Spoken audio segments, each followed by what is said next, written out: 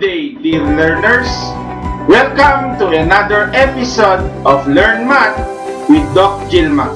Are you ready, class, for the next lesson? So if you're ready, just sit back, relax, and listen carefully to the topic to be discussed for today. Alright, class, let's begin! The topic I will be discussing for today's lesson is all about angles and angle pairs. Consider the following concepts for today's lesson. Complementary angles, supplementary angles, adjacent angles, linear pair angles, and vertical angles. Number 1. Complementary angles. When we talk about complementary angles, these are two angles whose measure have a sum of 90 degrees. Consider angle PQR and angle XYZ.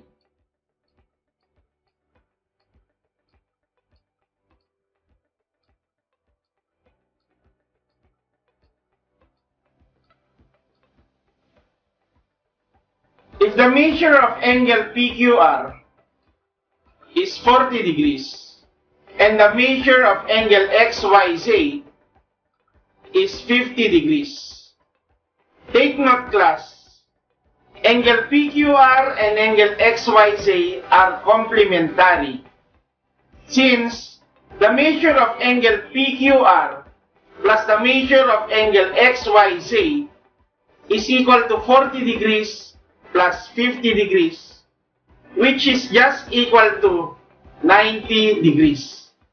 Therefore, angle PQR and angle XYZ are complementary angles. Take note of that. Take note, the complement of an angle is an angle pair of an angle which makes their sum equal to 90 degrees. Consider illustrative examples. Number 1. The complement of 20 degrees is 70 degrees. Since 20 degrees plus 70 degrees is equal to 90 degrees. Number 2. The complement of 60 degrees is 30 degrees. Since 60 degrees plus 30 degrees is just equal to 90 degrees. Number 3. The complement of the quantity x plus 50 degrees is quantity negative x plus 40 degrees. Since x plus 50 plus negative x plus 40 is simply equal to 90 degrees, since x and negative x will be cancelled out since they are additive inverse. Number 2. Supplementary angles. When we talk about supplementary angles, these are two angles whose measure have a sum of 180 degrees. Consider angle PQR and angle XYZ.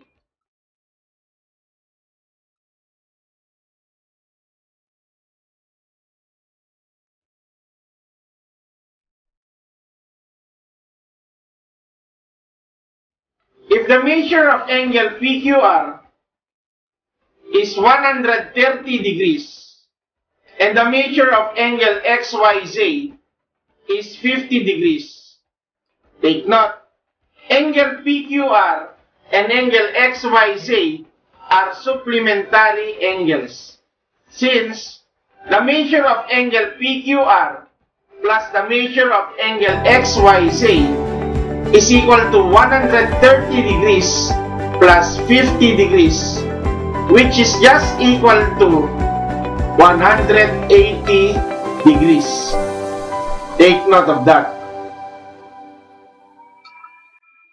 Take note, class, the supplement of an angle is an angle pair of an angle which makes their sum equal to 180 degrees.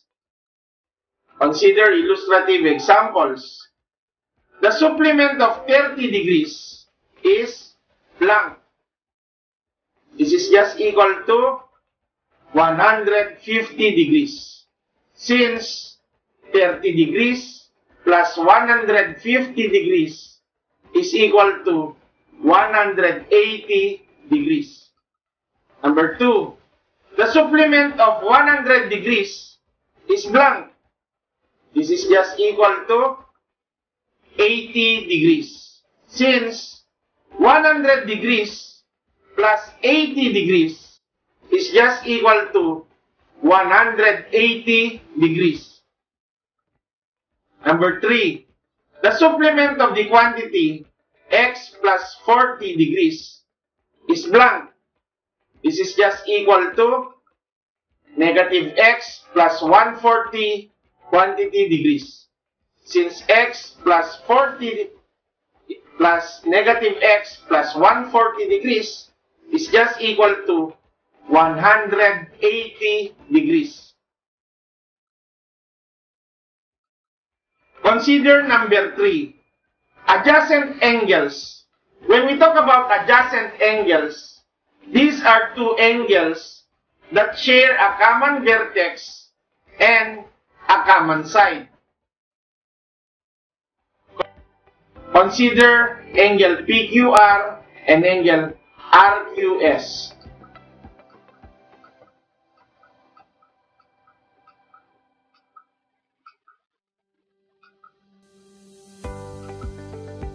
As you can see here, these two angles PQR and angle RQS share a common vertex and a common side. The common vertex is point Q and the common side is ray QR. So from here, we can say that angle PQR and angle RQS are adjacent angles. Since the common vertex is point Q, the common side is ray QR. So take note of that. Number 4, linear pair. When we talk about linear pair, these are two adjacent angles whose non-common sides are opposite rays. Consider angle PQR and angle RQS.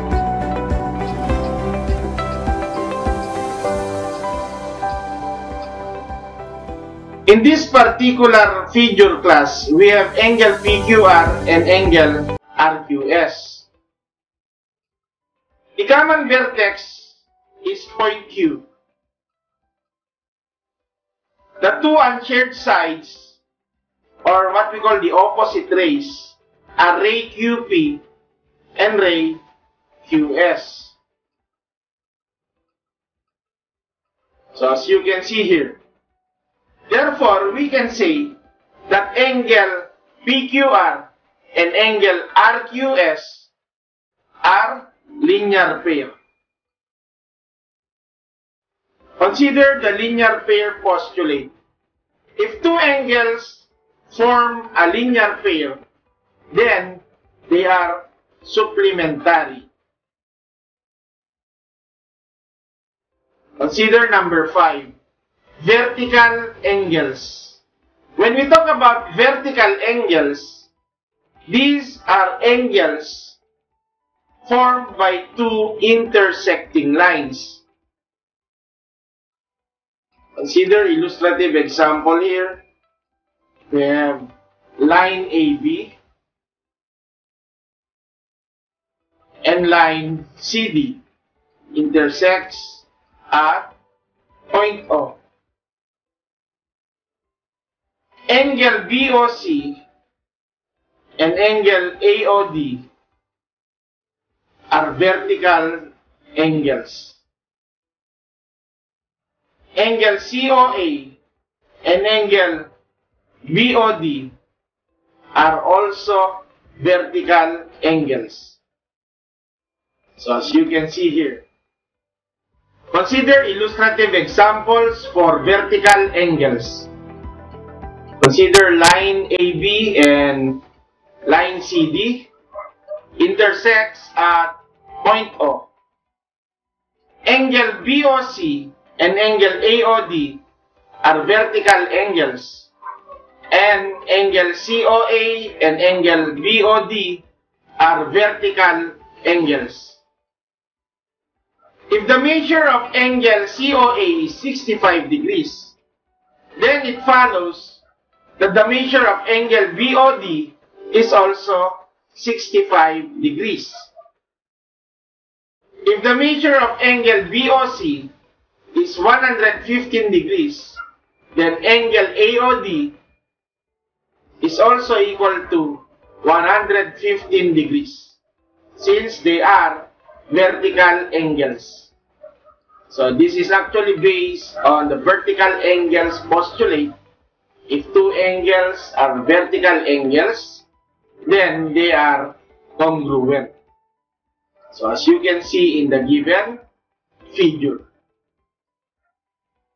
Before we end our discussion for today, let me first share to you a simple passage from the Bible, coming from Ephesians chapter 3, verse 20. Glory to God, who is able to do far beyond all that we could ask or imagine by His power at work within us.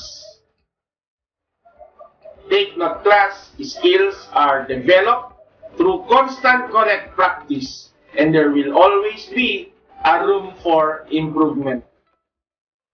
That's all for today.